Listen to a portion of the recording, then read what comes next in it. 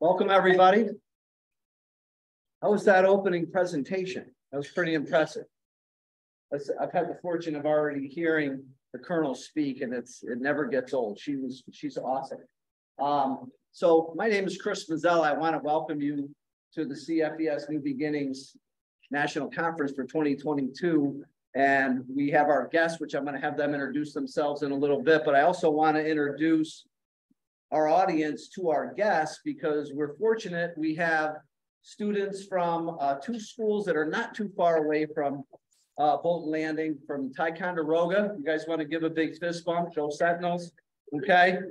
And Crown Point, and the Panthers are represented, okay?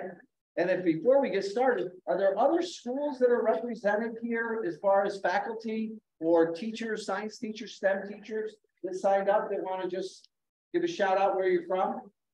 Now we have a Wyoming team here, okay? Anybody else? Clearwater, Florida. Anywhere else? The Bronx, New York. Troy, New York. Utica, New York. Van Horn, Texas. Okay. All right. Everybody else is part of our student Gear Up program. Okay.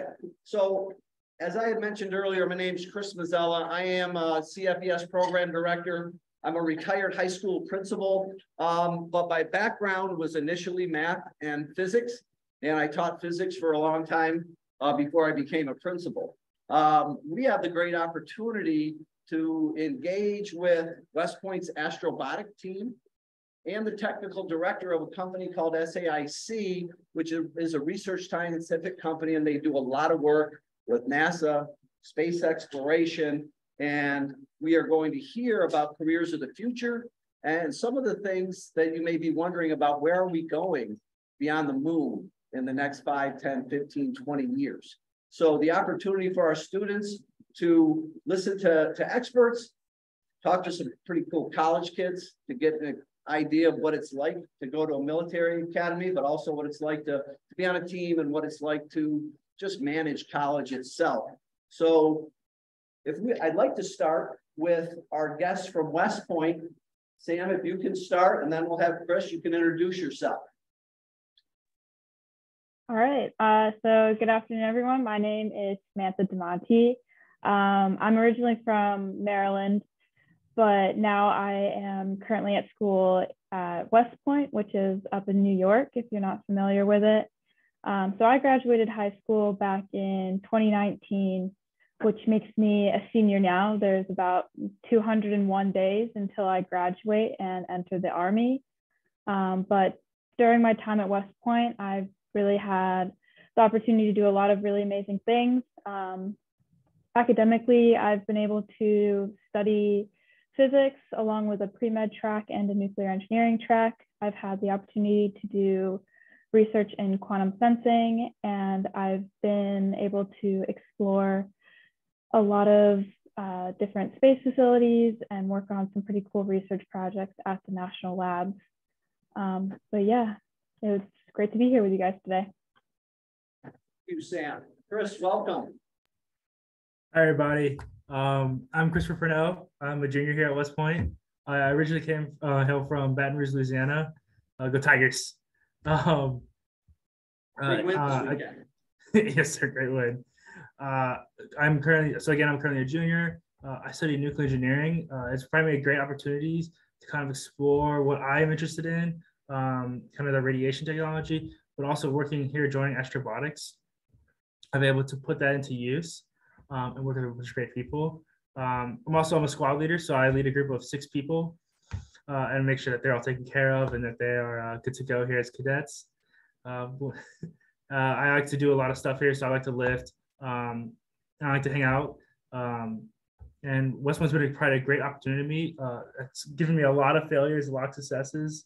And the failures have really helped me learn to become a better person and how to become a better leader and do things just in generally like better. I'm about another year and a half before I graduate and join the Army, but I'm excited. I'm excited to finish out. Thank you. Thank you, Chris. Hi, Juan. I think you're still muted. Yes, sorry. Hello, my name is Juan Roman Velasquez, and I am from Puerto Rico. So, hola, for those of you who speak Spanish. I am, let's see, I graduated from engineering school a long time ago, a bachelor's degree in mechanical engineering, and then I did my PhD in systems engineering, basically integrating all the multidiscipline aspects of space systems. I started working at NASA, Goddard Space Flight Center, when I graduated from university. And then throughout my career at NASA, I started as testing flight satellites. And at the end, after 32 years, I retired from NASA as a senior executive responsible for the entire engineering directorate of almost 3,000 engineers. And now I work for SAIC. I'm the technical director and the space science and engineering director at SAIC. And I love space, and I'm excited to share some of the things that we're doing and what the future takes and brings in space to all of you. So much.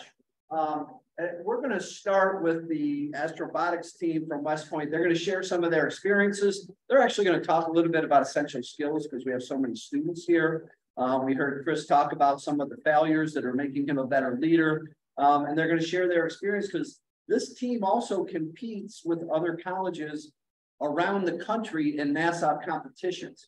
Okay, so I'm going to turn the slideshow over to you, Sam. Go right ahead.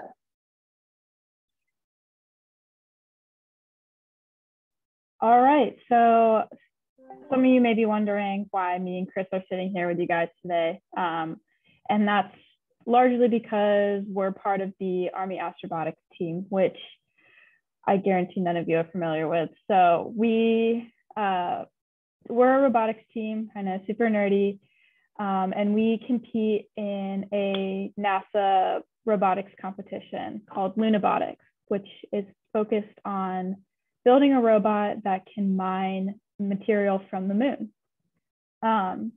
So me and Chris personally aren't doing the robotics. We're not one of these cool guys you see on the screen who's building the robots, talking to the astronauts. What we do is we get our name out there, we get our research out there, we engage with you guys, and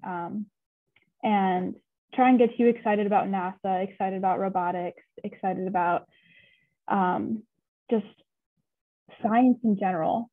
So last year we partnered with CFES and we're able to work with about 150 students on different STEM related activities. And we're doing the same thing again this year. So up on my screen right now, you can see a couple images of the team at the competition last year. So we were invited down to Kennedy Space Center to compete in the competition after some preliminary kind of requirements that they picked 50 of the schools from. And then they took us down there and we were able to compete in the competition. And that came along with some pretty cool opportunities. They got to this bottom right picture, they got to tour the facilities pretty in depth. They even got to see the Artemis rocket, which will be in the video I'm about to show you. And then over here on the left, they got to meet some astronauts, talk to a lot of the people working at Kennedy Space Flight Center. And then of course, down there in the corner, you can also see the robot that we put together and built, which is super cool. But to just show you a little more of what we did, or what they did really, I guess, is, if it'll ever switch, is I have this video showing you our robot in action. And it doesn't have any sound in it, so I guess I'll just narrate as it goes. So we're this one down here with the red scoops in the green wheels. This is Dan and Garrett navigating it through the terrain. So they're the ones driving it through the dirt. taking it around the rocks from the start end to the mining end. And then in a minute, it'll transition over. Oh, there's Pat talking to some astronauts.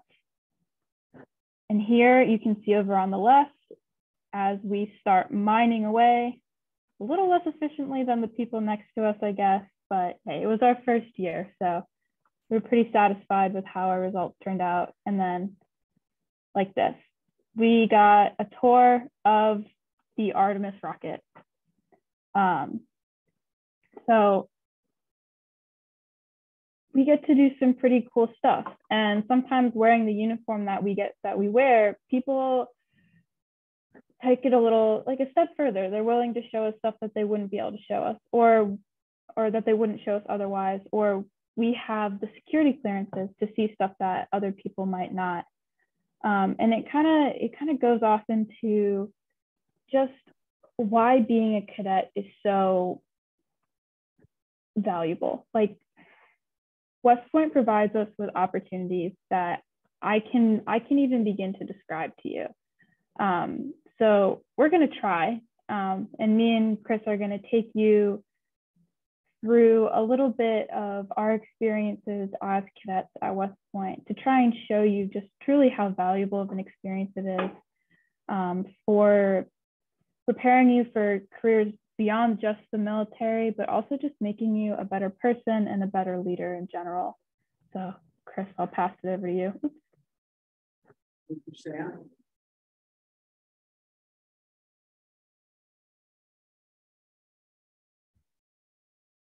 All right, hey all.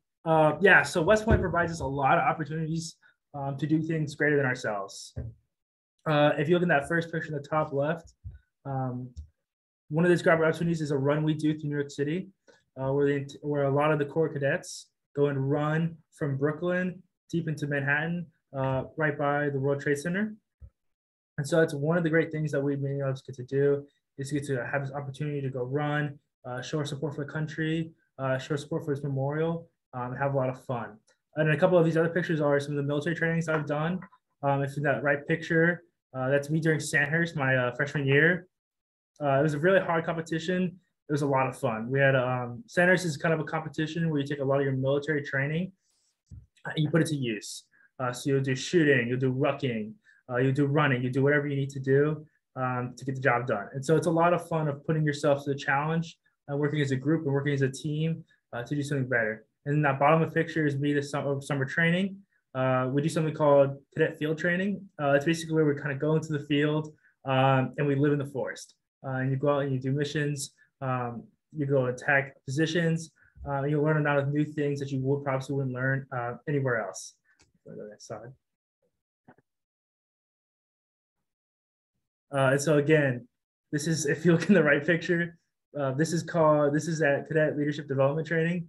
This is a whole 32 on 32 people combatives. So we're all fighting each other to win. Nowhere else would I ever be able to do this. Talking to my friends, they're all like, why would you do this? What is the point of this? And what I tell them is competition, challenge, try to win, fight to win. And that's what I love. That's one of the opportunities that West Point's given me, is that we try to challenge yourself. And if you fail, that's okay. I failed multiple times here and everything. But you pick yourself up, that's where you learn. You pick yourself up, you dust yourself off, and you keep going. I actually lost this fight in this picture. I got pretty brutalized. I was not having a good time, but we had another fight right after, and I was able to learn how to do better, how to fight better. I still lost again. That's okay. It's just getting that leadership challenge. And then on the left picture, we're obviously situated right above New York City. So I love being able to go to New York City, going down. This is actually right after Army Navy down in Newark. And so having those opportunities to go into Army Navy, to go to these big football games, and then go explore the city after is amazing. So, go ahead, Sam. Is Sam up now? Giving kind of an overview. Chris, real quick, you know, I mean, we're doing a STEM presentation and you're showing us a fighting match, but can you kind of, what was some of the essential skills that you establish from this? I mean, obviously perseverance, because you continue to do that. But I'm curious to know, how does the teamwork and the cadets, how do they use this to build camaraderie and improve their ability to be better teammates? Yes, sir. So something we're going to talk about a little later is that group work is everything, especially when you go into your later career. You work with the group. Being able to work in a group is essential. So like a lot of stuff we do about West Point is learning how to work together as a team, how to build camaraderie with each other, and stuff like group fighting helps. And so it helps build each other's to learn how to work with each other, learn how to work through tough issues, which kind of helps us and helps us prepare for the future. So that when we go to our future jobs, when we're out of the Army, or even when we're in the Army, be able to work within a group, manage people, and work through hard problems that happen in our STEM fields, and stuff that could come up in the future. It sounds great. Okay, I think Sam is going to share out a few things. Yeah, one thing I just kind of wanted to tack on to what Chris was saying is the other thing that, you know, it may seem kind of fighting is a strange way to work on group work, but it helps you think critically and stay calm under pressure, how to work through a stressful situation, which it does not matter what you do after graduating high school, graduating college, you're going to come across stressful times. So being able to be able to think and to act, even when you're stressed out, when someone is physically fighting you is a pretty useful skill, more so than I think I realized when I first came here. But yeah, I think one thing that we might have also skipped over a little bit that might be helpful for some of the audience is explaining what West Point is. So West Point is a 4-year college, but it's a 4-year college with a catch because you don't have to pay tuition with money.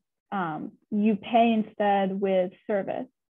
So when me and Chris graduate, we are going to go join the Army as officers, and we owe a certain amount of time in the Army, depending on what we do at West Point and then what we do beyond our time in the Army. So right now we're college students, but we're also preparing for a career in the military.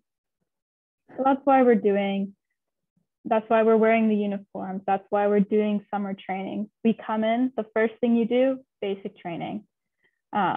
So just for a little bit of context for everyone that I think we may have skipped over. So I apologize for that. But I just want to expound on everything that Chris just said, where I'm even a year beyond where he is in college. I'm starting to look forward. I'm looking beyond college at this point. But that also gives me a little perspective looking backwards. So I can see what I did in high school that prepared me, what I did in college that is now preparing me later on. And the biggest thing I have to emphasize is taking advantage of the opportunities that are provided to you. In high school, there's going to be clubs and there's going to be sports. And I encourage every single one of you to join them because that's what's going to help you be competitive for college. That's going to help you build skills that will be useful in college. I know the time management that came along with playing 3 sports and also trying to do well in school was essential when I got here because we're incredibly busy. Kind of the larger mission that we're serving of trying to get a college education while preparing for the military it puts a lot of requirements on us. You know, I don't just have academics to worry about. I have to be physically fit. I have athletics to worry about.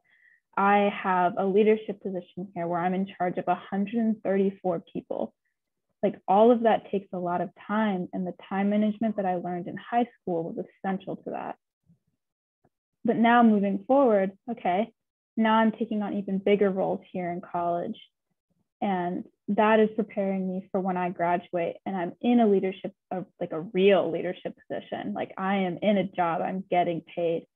And in the military, we have that extra responsibility of people's lives are quite literally like dependent on my ability to be a good leader. So maybe I've gotten a little too stressful here, maybe a little too down in it, but it really is, I've learned so much, and I'm very grateful to be here to share this stuff with you guys. But to kind of take you back into some of the other cool things you're going to get exposed to at West Point is, I mean, like, look at this. That's a helicopter. We got to ride in that helicopter 4 times over this past summer. We get to run around with guns in the woods and like pretend we're fighting enemies and stuff. It's a lot of fun. It's hard, but you make some of the best friendships you're going to make anywhere. These 3 guys up in the picture on the top right, they're some of my closest friends at West Point, and that's because we got to spend 6 weeks together out in Alaska, completely on the Army's dime. And we just got to like work with this rocket for 6 weeks on end, and it was super cool. And then Scott, the person in the middle, he's been a mentor for me ever since then. He's written recommendation letters for me. We stay in touch constantly, and this was almost 3 years ago now. But he is now a connection that I have made outside of the Army because of my time here at West Point. Up in that left corner, you can see me in pretty visible pain coming out of the tear gas chamber, because yes, we get tear gassed here, and it kind of sucks. But that was honestly one of my favorite days here, because we came out, we're like packing and coughing and crying, but all of your classmates are like laughing at you because they just came out. Now they're feeling better, and now they're looking at you also in pain. And you know what? You're going to feel better, and you're going to laugh at the people coming out after you. But that was also part of a larger leadership detail that we have to complete here, where I was put in charge of 7 new cadets. I was responsible for taking 7 of you guys and making them into cadets, bringing them from a civilian into active duty military.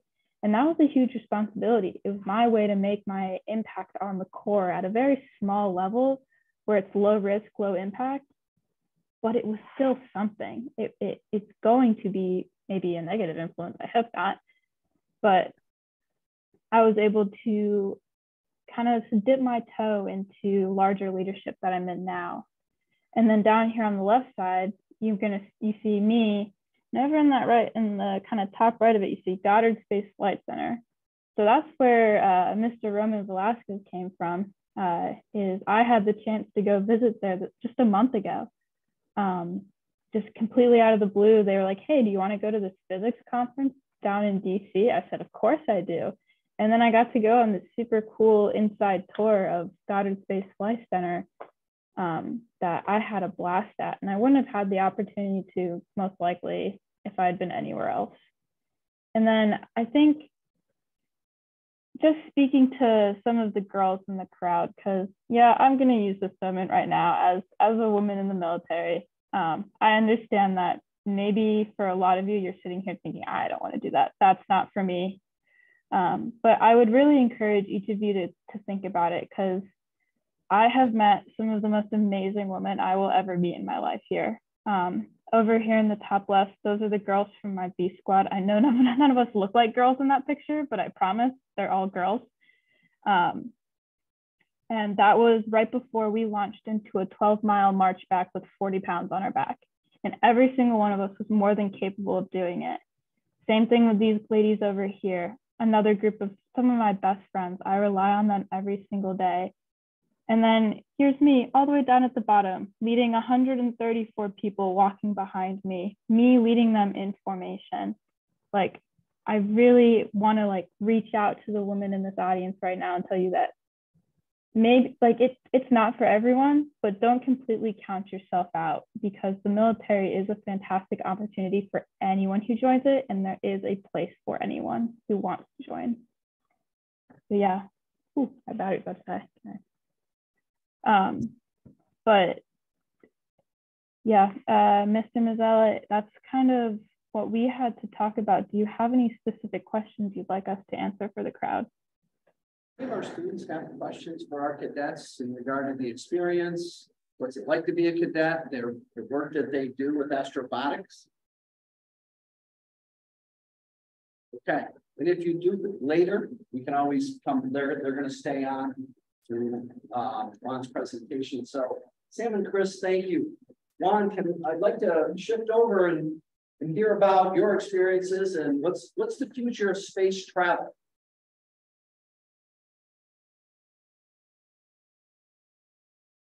I'm going to share my screen and I'm going to start my presentation.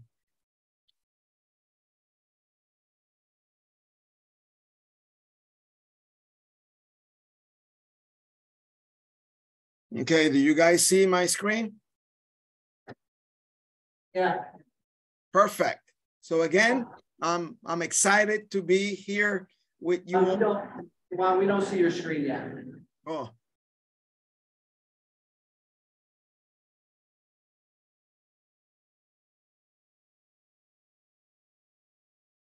What about now? No. Let me go again and share it. Share the screen.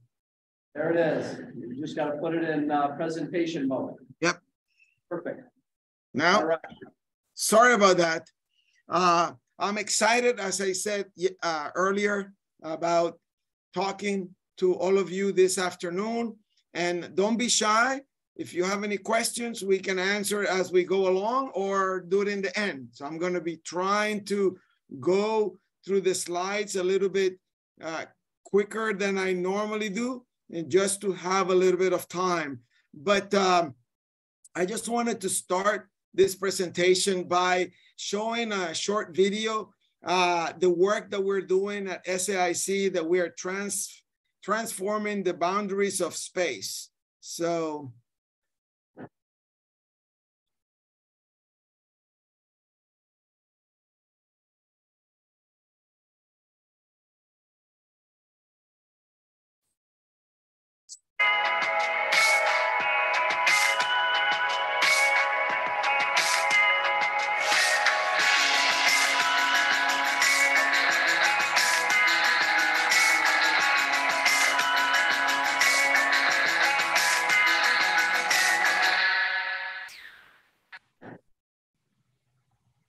it's a short video. At the beginning, you can see some of the technologies and some of the areas that we are looking for to hire people in terms of digital engineering, digital twins, being able to do everything without even printing out anything, just directly from your computer screen all the way to manufacturing. Some of the advanced technologies that we're developing have direct impact to the work that we're doing for NASA, helping NASA achieve their goals.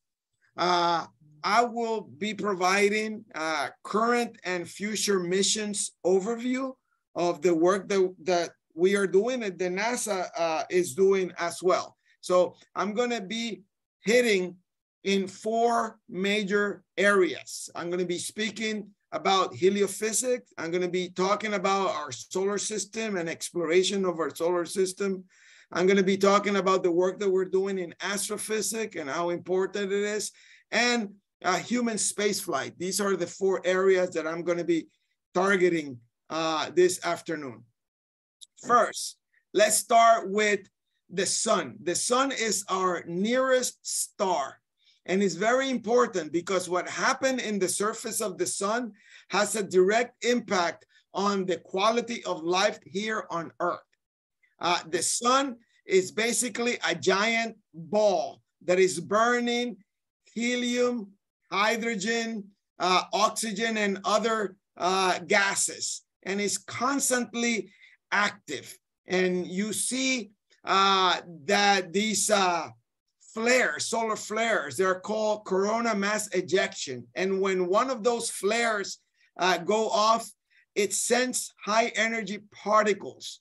And those high energy particles travel all over the universe. And some of them go directly towards us. And here you see our blue marble, our Earth, that is very fragile.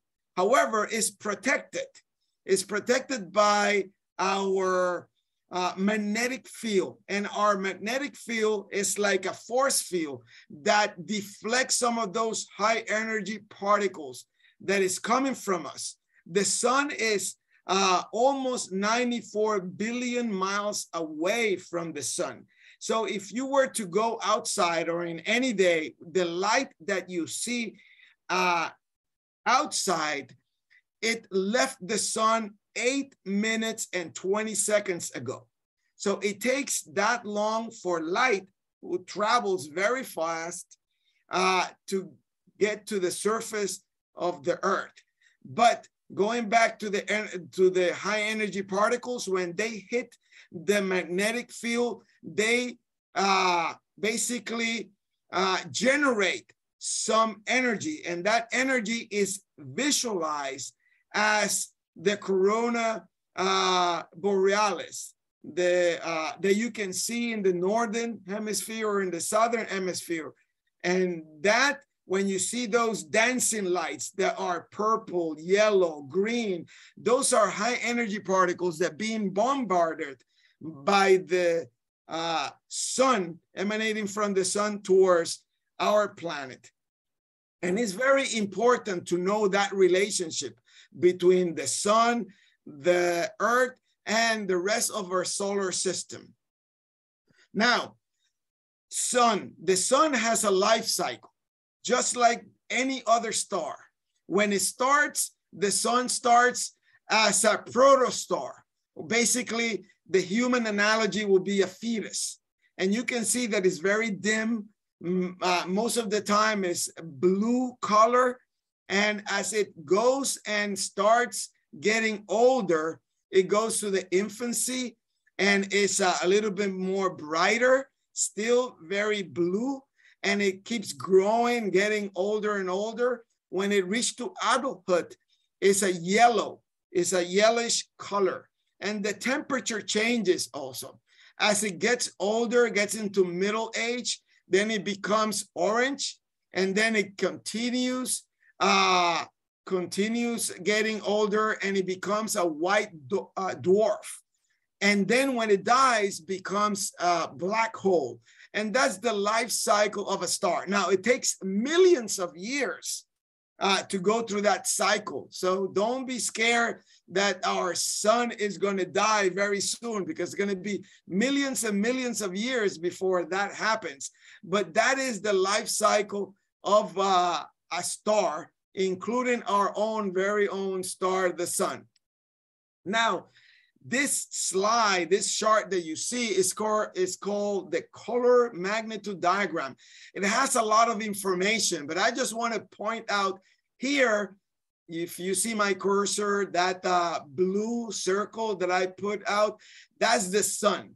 I want to highlight there are stars that are much younger than the sun, and others are much older than the sun. Also, there are stars like, for example, Betelgeuse.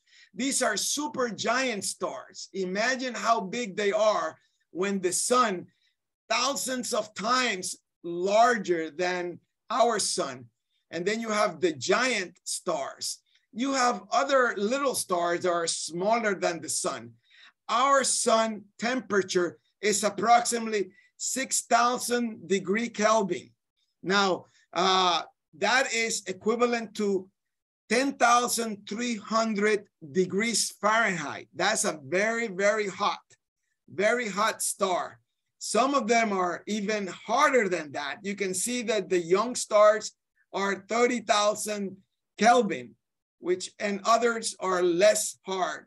But this chart shows that even though that we look at the star, our star, the sun, is such a big star, it's just only a small speckle in the entire universe when we look at the universe. And I'll show you other pictures later on.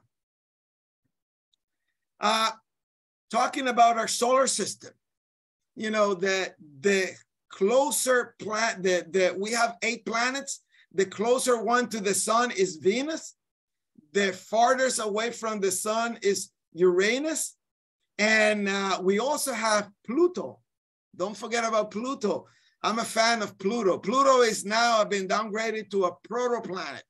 The reason that it's been downgraded to a protoplanet, I don't know if you know, but all the other 8 planets have a circular orbit around the sun. Pluto has an orbit that is completely different.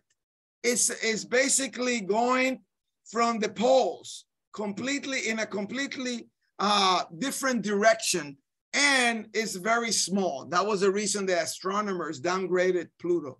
But the reason that I bring this image of our solar system is because NASA, for many years, we have been exploring all the planets within our solar system. But one of the planets that has been studied the most is Mars.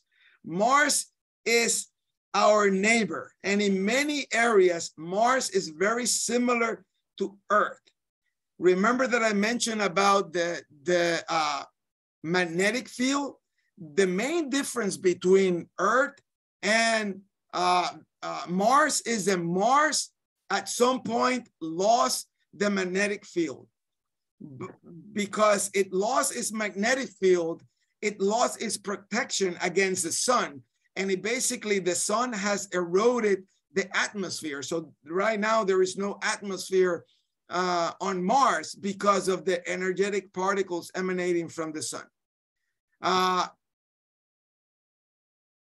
So here you see a picture of the Curiosity rover that took this picture, has been stitched. Stitched, that means it has been put together between many, many pictures that the rover has been taking over a long period of time.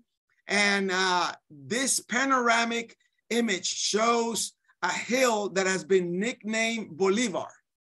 So you can see here the hill, you can see the sand dunes, you can see the sand ridges, you can see rocks.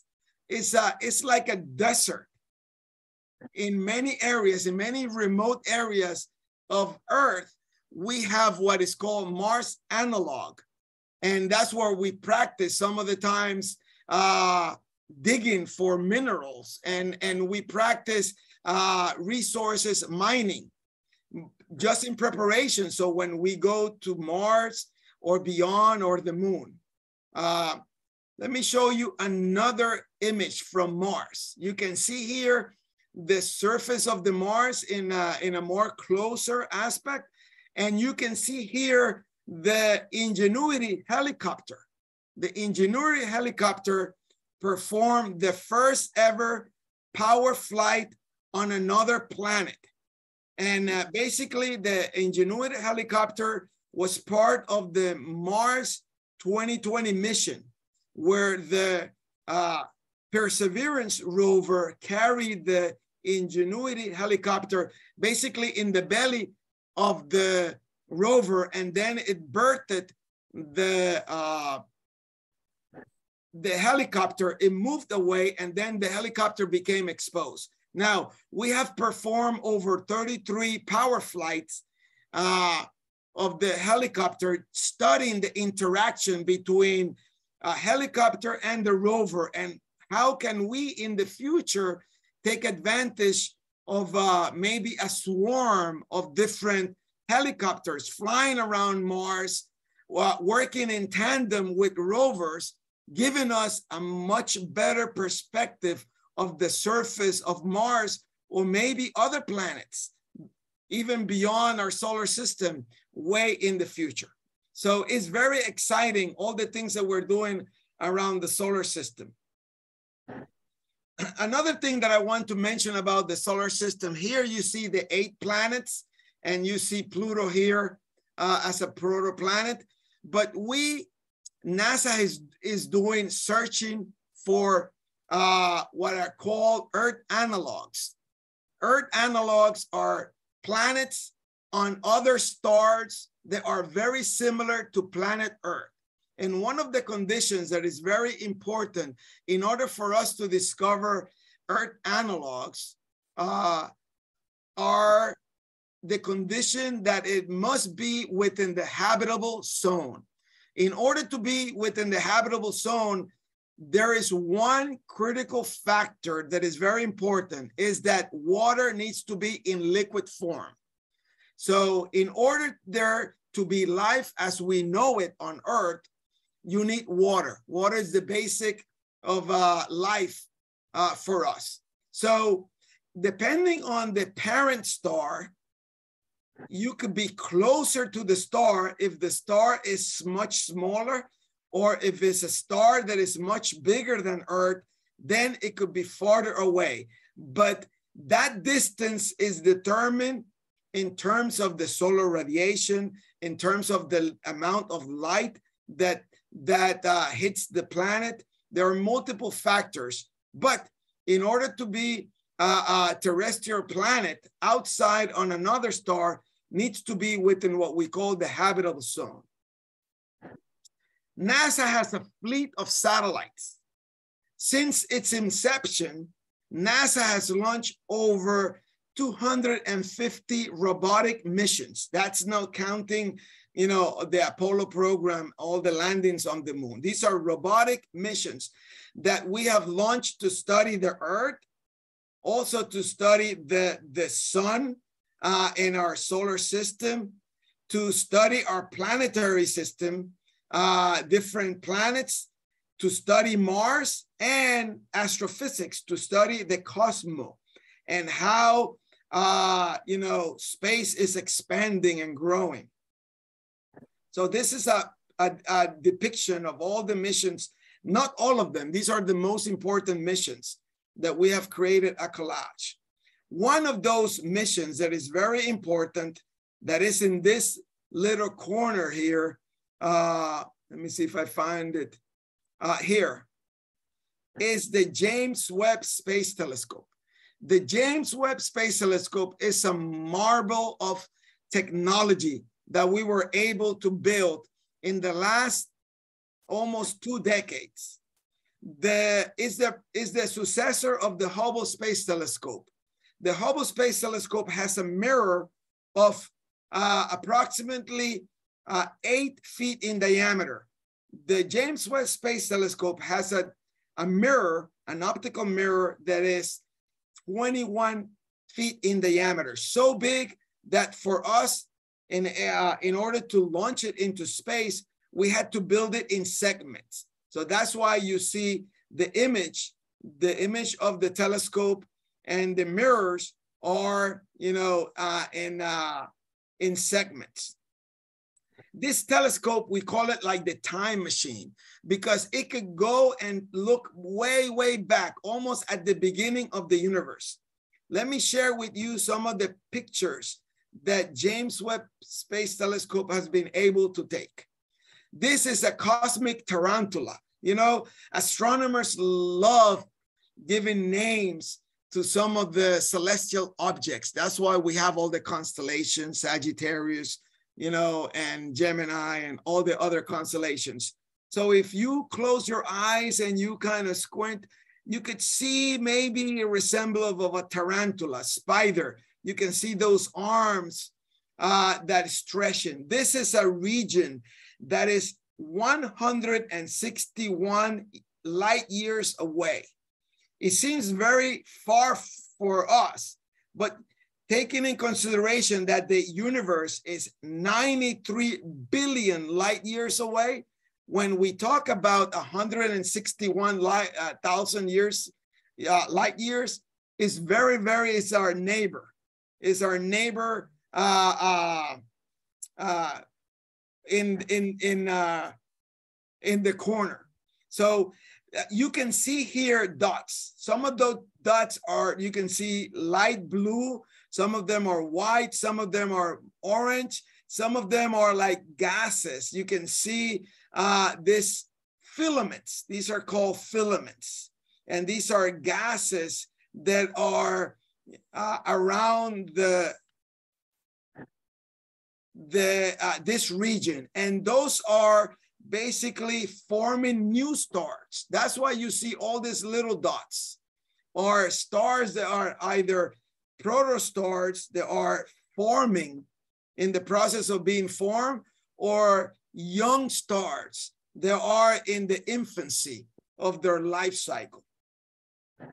This is another image taken by the Hubble Space Telescope initially in 1995, and now has been retaken using the James Webb Space Telescope. These are the pillars of creation. The reason that they're called the pillars of creation is because this is a nursery of stars, nursery of galaxy. There are constantly being discovered new stars, new galaxy. When astronomers look at this image, they look at each of the pixels, each of the little dots comprised in this image, and they have found more galaxies and more stars than any other region in the universe.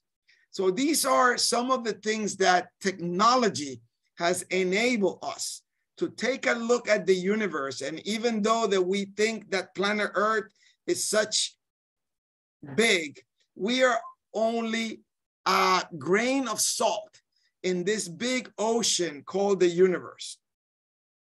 Now, let me continue a little bit because I can talk forever about some of this. Now I'm going to talk about human spaceflight. This is a picture of me at Kennedy Space Center, and behind me is the Artemis 1 rocket. This rocket was supposed to be launched initially in early September. This picture was taken 1 week before that initial launch. However, when this is a very complex rocket, and just before when we were getting ready to launch, we detected a hydrogen leak in the umbilical cord that fills the main rocket, and it had to be scrubbed, basically had to be canceled.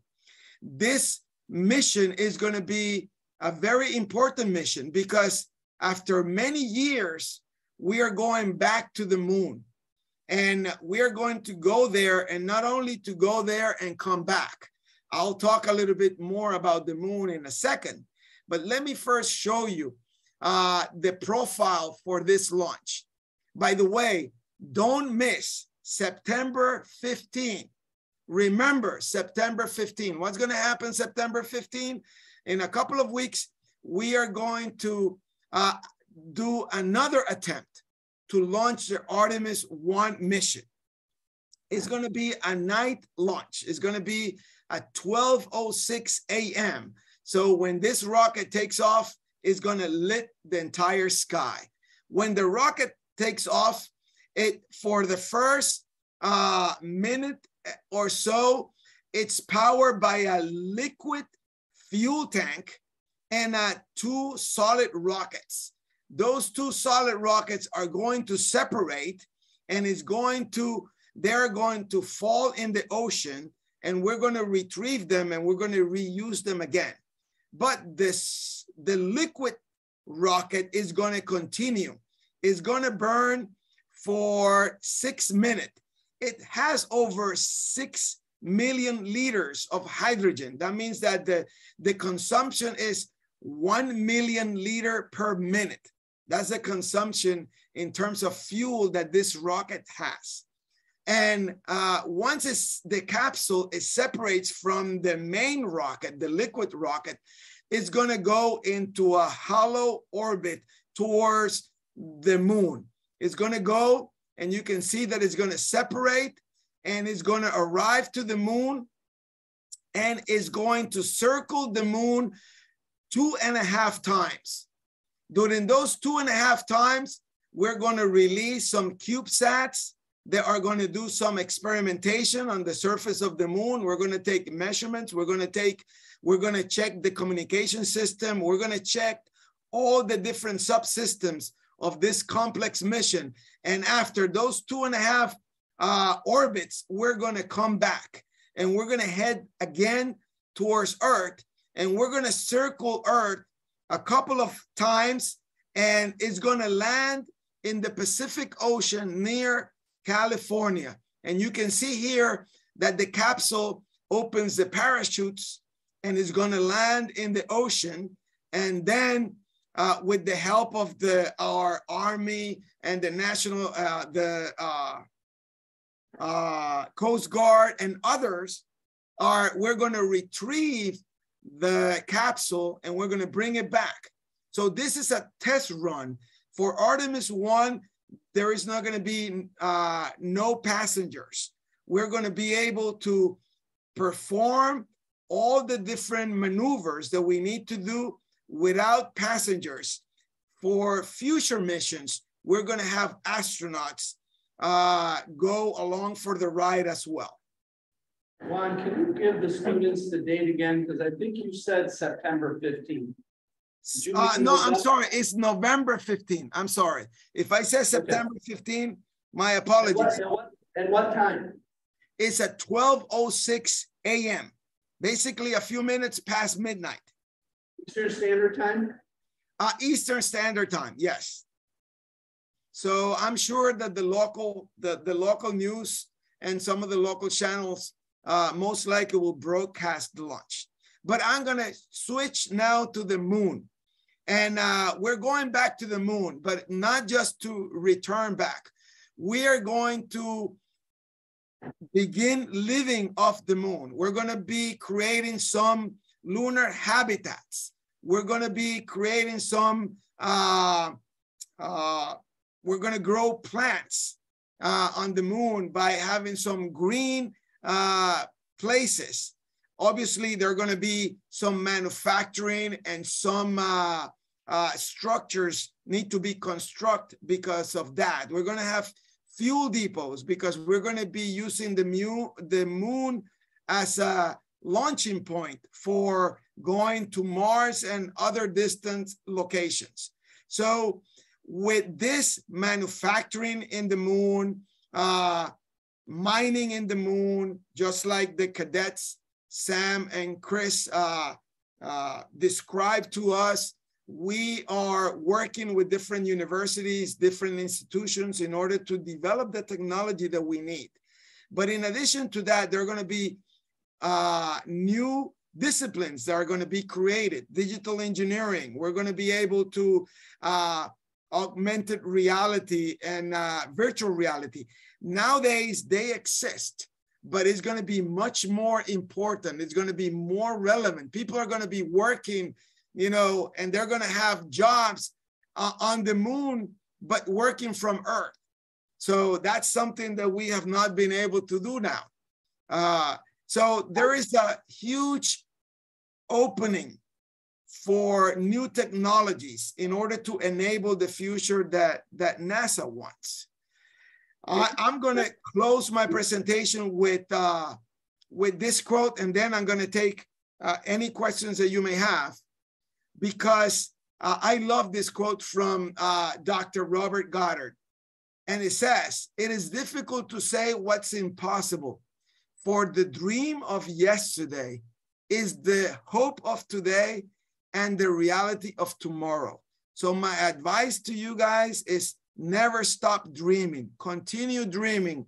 Dream big, because your dreams are going to be the reality of tomorrow. Back to you, Chris. Thank you. That was wonderful. Do you have any question? Come on, don't be shy. You might have to come over and stand in front of the owl. What's your name? Hi, Audrey. Where are you from? Ticonderoga. So, how did you become an astrophysicist? Oh, well, okay, just to be, I am an engineer. My doctorate degree is in systems engineering. However, I work very closely with astrophysicists. And so they are my buddies.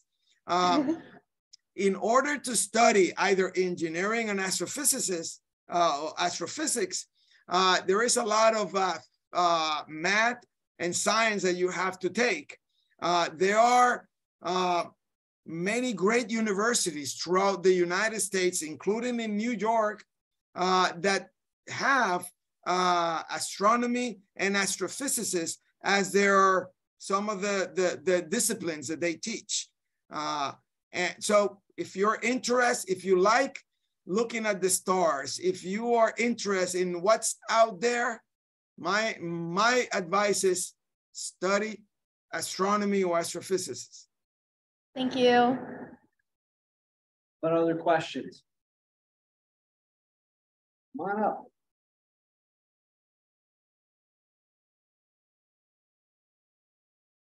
How will space directly impact our lives in the coming years? Wow, that's a very, very good question. Thank you for asking. Space is closer than you think. A lot of the technology that are developed for space applications are used.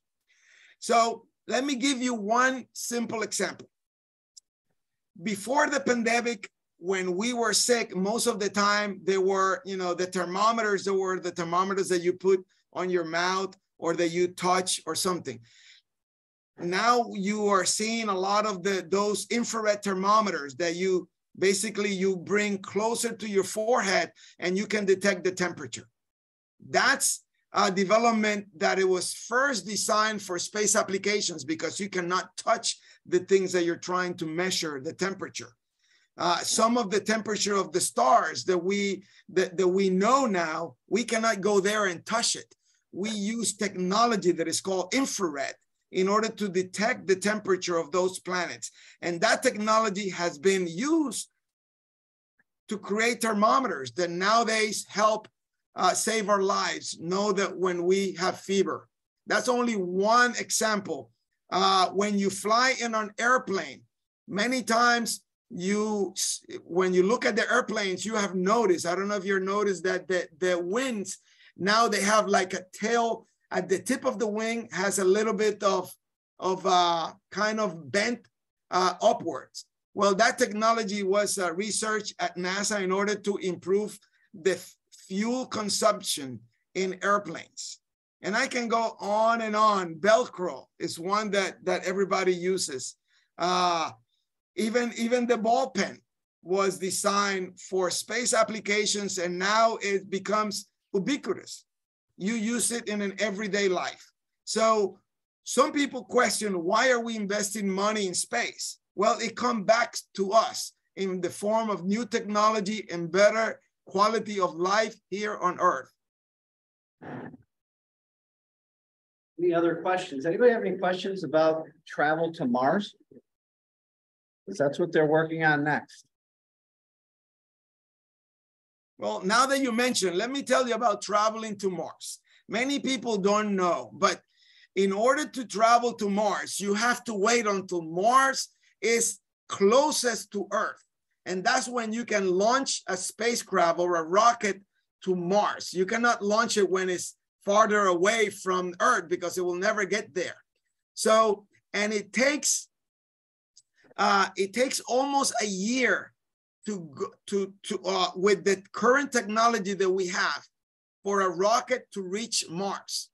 And then it takes Mars almost a year to go around the sun in order to come back again and be close to Earth. Remember, if you're traveling to Mars, you cannot, if you travel to Mars, you just cannot, oops, I don't want to come, let me go back. If you go to Mars, you have to be on the surface of Mars for at least a year until you can actually return back to Earth. And it takes you a year, approximately a year to come back. So any trip to Mars is going to be 3 years. That's as fast as we can do it. And some of the problems is with the radiation, the solar radiation. Remember that I mentioned high energy particles? Well, while you're traveling from Earth to Mars, you have to protect yourself. You have to be shielded. So those high energy particles cannot hit your body and create, mutations in your body. So there is a lot of things that we need to take in consideration in order to travel to Mars. But the good thing is that we know, and we are coming up with technologies that can keep us safe, and new propulsion systems and new rockets that will enable us to do that trip. Does anybody have any questions about potential careers in the future with space travel or anything? Okay. Dr. Roman Velasquez, thank you so much. This was very insightful. I don't know if Sam and Chris are still on because I know they're college students.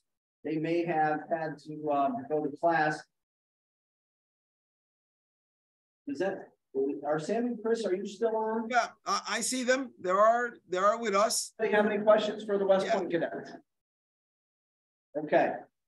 We want to thank you so much for sharing your expertise, your insights, potential careers of the future. Where are we going with space travel and the experiences as being cadets at West Point, as well as all the essential skills you have to have, you know, working in teams and leadership development, networking, and all those kind of great things.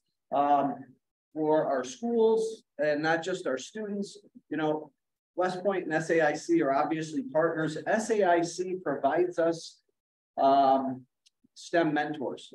So if there is a program that you have at your school and you want to connect with somebody from SAIC, I mean, obviously they're all over the world, but that would probably be a virtual connection. We can also do that, you know, and if there's a certain project you have and that you want to tap in to experts in those fields, we will do that for you as well. Okay. Well, listen, we're going to sign off. Thank you so much. Can we give our guests a big round of applause, please? Thank you, Samantha, and thank you, Christopher. Great job. Thank you all so much. Thank you, sir. Okay, everybody. Bye-bye, everyone. Bye all.